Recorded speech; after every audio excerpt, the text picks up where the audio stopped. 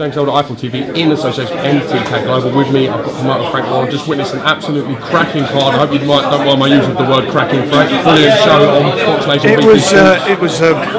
I thought it was one of our best shows we've had for many, many years. They were all good fights.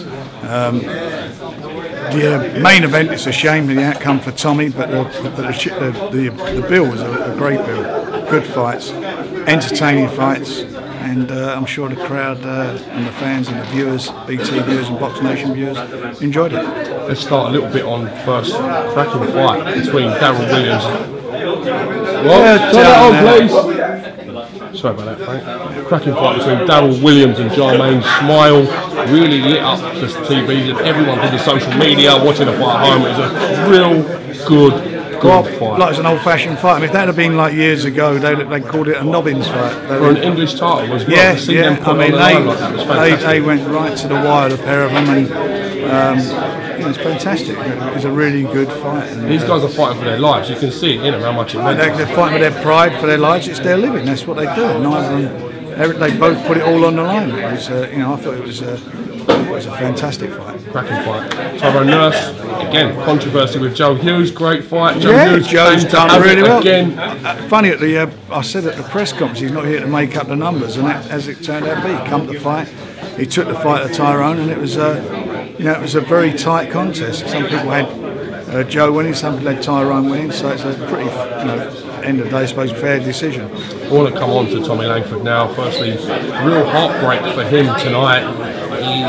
He looked to be in the prime position to capture the WBO interim belt to set up a massive showdown with Billy Joe Saunders for the WBO world title. It hasn't quite worked out for Tommy, but Khurtsidze has really sort of come and upset the apple cart, so to speak. Yeah, he just, he got careless. I think the first round showed you what was good. That he's obviously dangerous, and he is dangerous, Khurtsidze. And but Tommy sort of got himself into the fight, and when he was using his jab and he was boxing, and and not staying there, not getting clips, he was doing okay. But he got a little bit careless, got caught, and that was it. He's a good banger, the guy. You can see by his record how many knockouts he's got. But now he's at least now the British fans know who he is, and he's got a fight now with Billy Joe Saunders. Frank, we've just come to the press conference now. No one's seen this as of yet. We've seen Billy Joe Saunders and Khurtsidze almost come to blows. It looked like Billy Joe Saunders was offended by something that Khurtsidze or his team had suggested and said.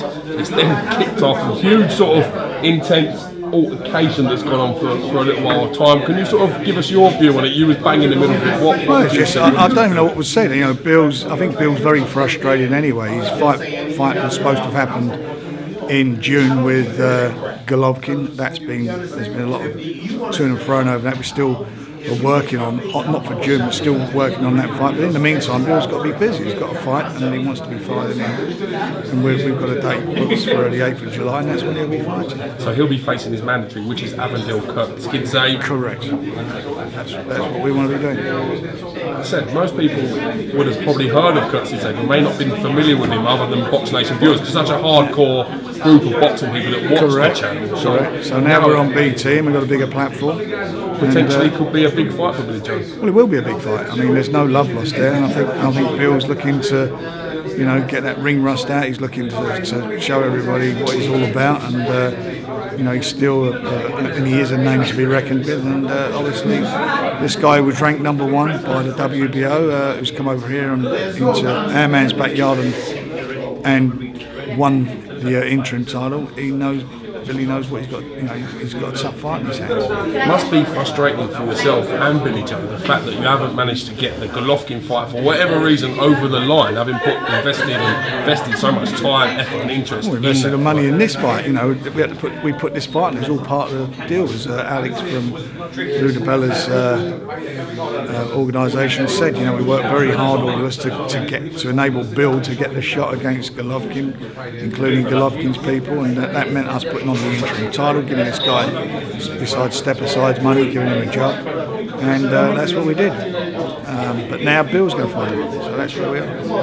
Is there implications of the show you're showing on May the 6th, Canelo versus Chavez Jr.? Has that got anything to do with Golovkin stalling? Do you feel he's sort of waiting? Of course, I don't think he was going to fight anyway in June. I think he's had a very busy period, and that fight with Jacobs, his last fight. I think his camp felt that he needed a rest after that, and that's what they're doing. And that's what's happening. There's all talk of him fighting Canelo, providing Canelo beat Chavez on the 6th in September. I'm very sceptical that fight will even happen. You know it's a good show, Frank, when you've got claret on the white shirt. I can see. Well, actually, it's the red shirt, and I've got white paint on. Whose claret is that? Do you know? Do you remember when that splashed?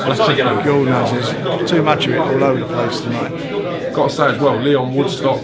Great win for him, capturing his first title. Listen, I've been a big believer in him, and I've really rated him. And I mean, the first round was quite rocky for him. I thought, and he showed that he manned up. And he had 8 fights to give, 8 fights, gritted his teeth, and came back into the fight and done it in style.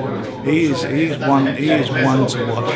2 fighters that certainly impressed BT Sports viewers tonight. They've been doing the BoxNation viewers for some time now. Daniel Dubois just starting to get in that mix. Anthony Yard as well, again showing pure devastation. You say that it's like patience as well. It's not like he comes out swinging like a lunatic. He went out there and he sort of took his time, and suddenly when he got the opening, he just lets his shots go. He's got such fast hands, great combination, and did what he had to do. I think he broke the guy's ribs, I believe. And Daniel, he done what he had to do. He's only a kid. He's 19 years of age. Same thing, very fast hands, and when he starts catching them, they're in trouble. And he did what we all know he's capable of doing. He's stopping people. And you get back to Anthony. Remember, he only had 11 fights as an amateur, and he's had 12 fights now, 10 fights. This was his 10th fight. So he's had 21 fights in his career. And these guys, who've had trebled as amateurs before they turned pro. So they're both exceptionally good talent, and their work, they're what they call work in progress. And we've got to just make the right moves at the right time. I'm not rushing anybody. I'm not doing that. When they're ready to go, they'll go. But they are exciting fighters. Confirmed date for Billy Joe Saunders versus Avondale Khurtsidze. Well, we want to go, as you heard, on the 8th of July, and that's the date we're looking to do. Bill will fight on the 8th of July. London, Copperbox.